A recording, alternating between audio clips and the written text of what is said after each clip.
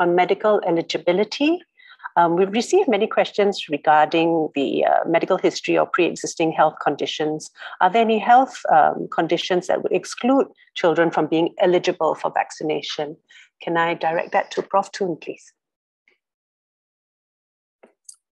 Yeah, I think as Dr. Wycliffe have already alluded to, certainly if your child has a severe allergic reaction or anaphylaxis to any of the components of the vaccine, those are clear contraindications or basically conditions that would render them ineligible. Certainly, certain patients with conditions that may affect their ability to mount a response may be sort of relooked at in terms of whether or not it is the correct timing to get the vaccine. Perhaps we can move on to the next question about Kawasaki disease. Dr. Chan, could you take that, please? Whether or not the children with a history of Kawasaki disease, whether they can take the vaccine. Sure. So I think this kind of leads on to what Dr. Thoon was talking about, which is that there is really no specific health condition in which the child shouldn't take the vaccine.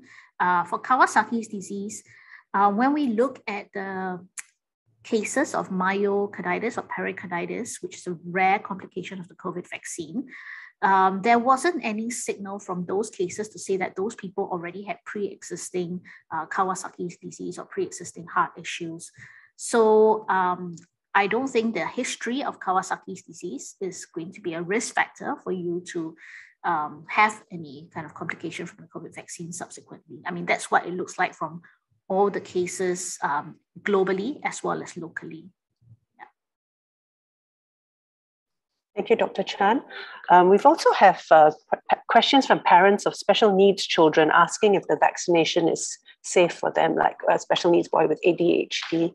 Would you answer that as well, please, Dr. Chan? Thank you. Yeah, so actually, when I look at all the questions, the next two questions on this slide, as well as all the questions that are coming in through the live Q&A, I think there are a lot of questions on multiple medical conditions, right? So there's things like not just the KD issue, but also special needs with ADHD, underweight children, G6PD, allergy, so food allergy, dust allergy, egg allergy, asthma, eczema, certain genetic syndromes like Down syndrome, Noonan syndrome. So all these medical conditions a problem for taking the vaccine, all right?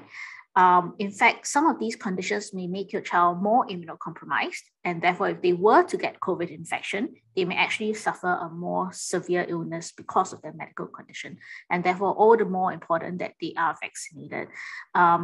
As Dr. Thoon had already mentioned, the ones who really cannot have the COVID vaccine are the ones who've already had some kind of allergic reaction to one of the components in the vaccine or an allergic reaction to the first dose, right? So if you get your first dose and you have a severe allergic reaction like anaphylaxis with difficulty breathing, you get a rash in the first few hours, you get facial swelling in the first few hours, then these are the ones who we would say are allergic and should not have further doses. But general basic medical conditions are generally safe for the vaccine. And if you're uncertain, it is worth discussing it with your specialist looking after your child for that condition and discussing it with them. Thank you, Dr. Chan. So Prof. Thoon, could you take the next question, please, about children who have recovered from COVID?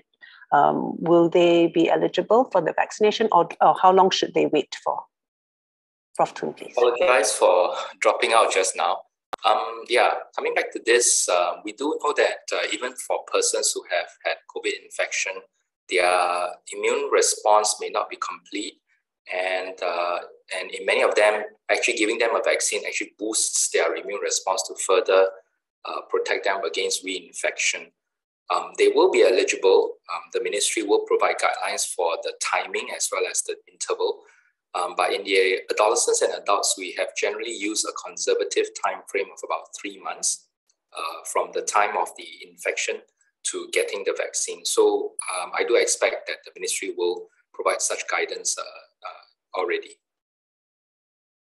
DDMS, would you like to add to that? Yeah, just to add to that, indeed, we will be following the same guidance as for adults. Right? So as Prof. Thoon has mentioned, right, after recovery, right, they're typically quite well protected for about 3 months at least. And that's the time when the protective cells will tend to mature and differentiate. So after 3 months, if you give an additional boost, this will add to the protection. Right? It is I think analogy used by my minister is a way of training the immune system. So even after the immune system has been trained to recognize the virus based on the infection, but after 3 months, if you give another boost, another not boost, but another dose of the vaccine, right, it will further train the immune system and give longer term and better protection. So the recommendation will be the same, that after they recover, we recommend that at around 3 months after recovery, that they should get an additional dose. That is assuming that they have not been previously vaccinated. Thank you, DDMS.